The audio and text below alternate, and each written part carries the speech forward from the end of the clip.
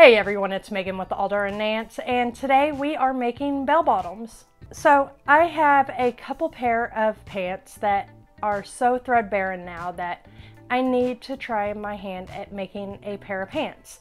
So my favorite pair of pants I have ever owned was a pair of bell bottoms, and you can't find bell bottoms like you used to back in the late 90s, early 2000s, and they have always been my favorite type.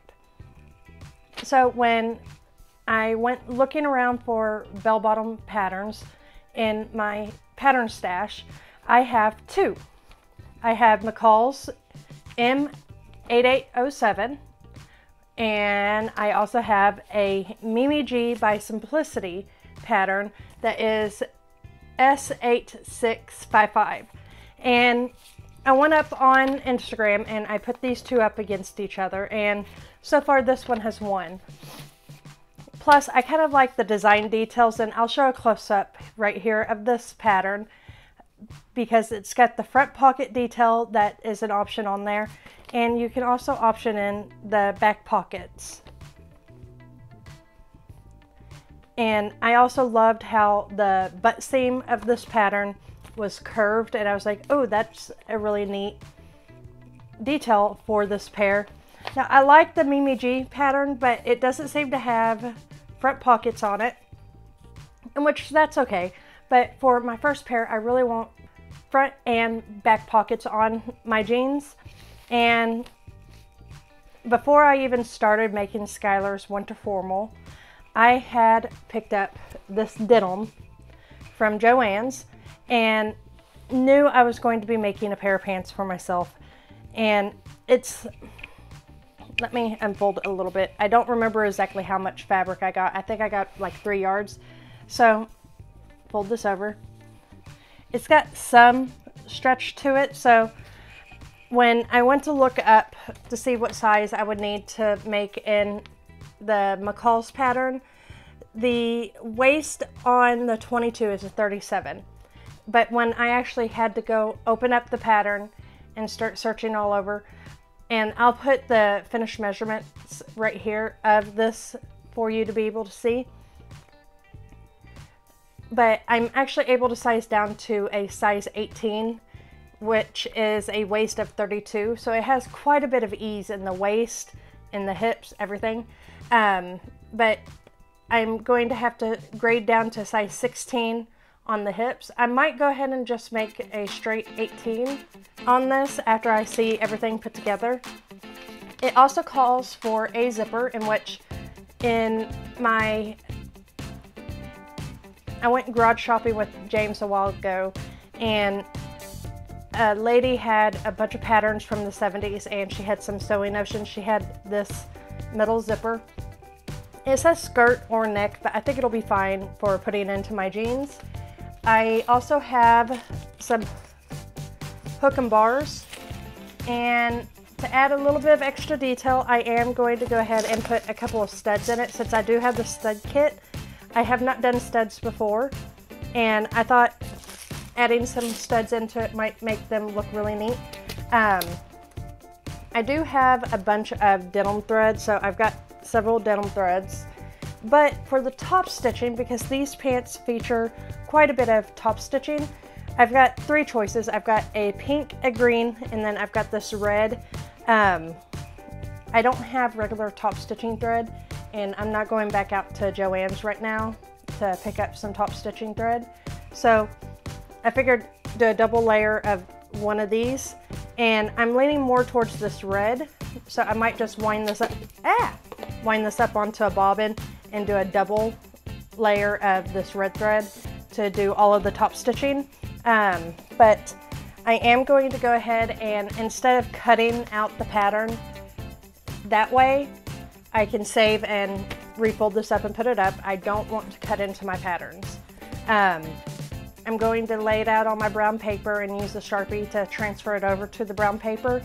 That seems to work really well. I've done that once in the past, and I'm able to transfer everything from the regular pattern on over to the brown paper without actually fully damaging the original pattern, because who knows, this pattern might be worth something in the future, or when I'm old and gray, I might end up selling it to someone like Stephanie Canada in the future.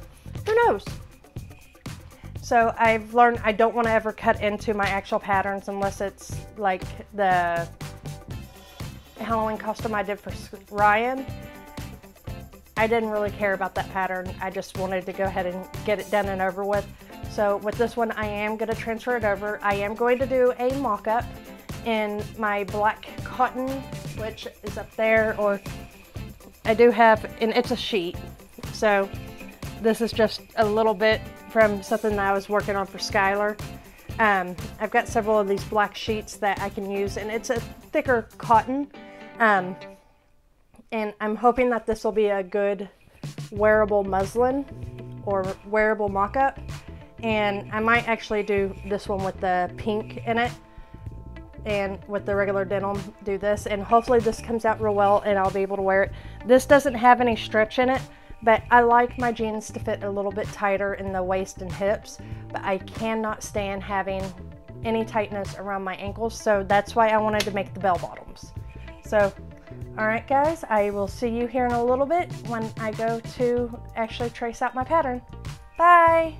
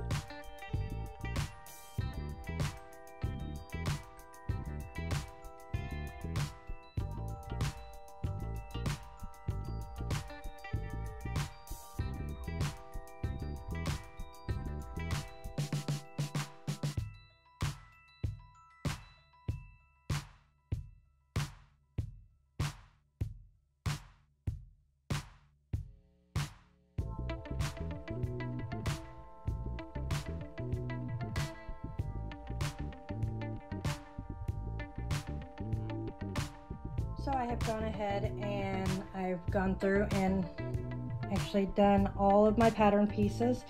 This is just one set, and I've got another set here. Yes, I have messy handwriting, sorry. Okay, so now everything is cut out and I am ready to start working on my mock-up, but I'm actually going to do that one tomorrow because I have some household chores that I need to be doing today. Okay, just ignore the fact that I've got lint all over my black fabric, and the black is also not showing exactly the true color of everything.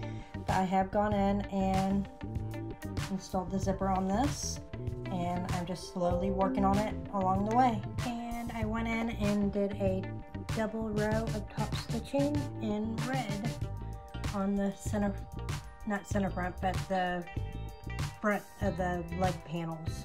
Okay, I haven't been filming any of this because I've been trying to really concentrate on making these pants, and as you can see I messed up right here a little bit, so a little bit of wear, but I've got the front side pockets just about completed. Well, not just about, I've got the front of my pants completed, and these are actually really nice and stretchy. So I went ahead and I monogrammed the A and N from Alder and Nance onto the back pocket, and it's not perfect, but it's my first try trying to embroider with my sewing machine.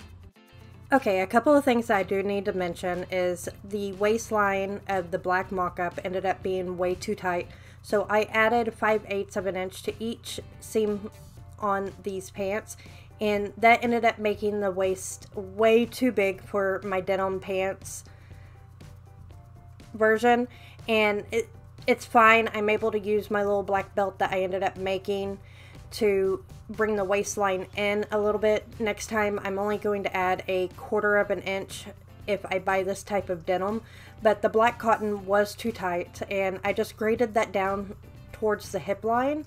Otherwise these fit perfectly. I did end up taking the crotch area and ended up adding a little bit more to the crotch line because it was giving me major wedgie with the black ones.